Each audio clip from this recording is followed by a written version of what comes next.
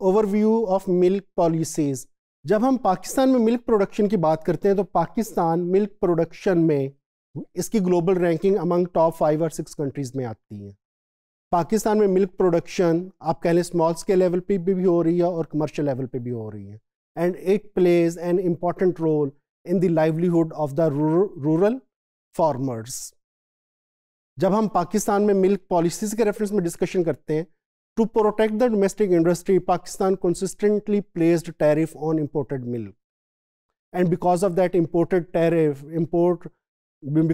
tariff on imported milk, nominal rate of production averaged more than 70% during 1960s and 70s.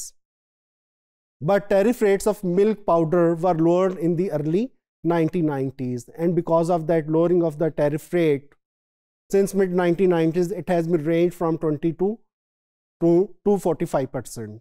And because of that lowering of the tariff rate, nominal rate of production averaged 40% in 1990s, and this becomes 20% during 2000 to 2005. और एक चीज़ जो बड़ी important है कि because of this import tariff it results in flourishing of dairy industry in Pakistan. और अगर हम इस सारी चीज़ों को ऑब्जर्व करें फॉर लास्ट 13 ईयर्स के डेटा सेट के रेफरेंस में, तो हम देख सकते हैं there is a significant increase in milk production.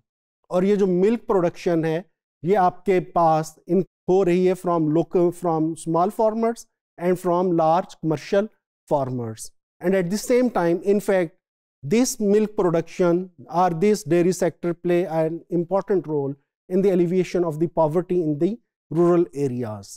और अगर हम बात करें from 2010 to 2022-23 तो हम यहाँ पे ऑब्जर्व कर सकते हैं कि जो आपकी मिल्क प्रोडक्शन थी it has been increased by almost 50%.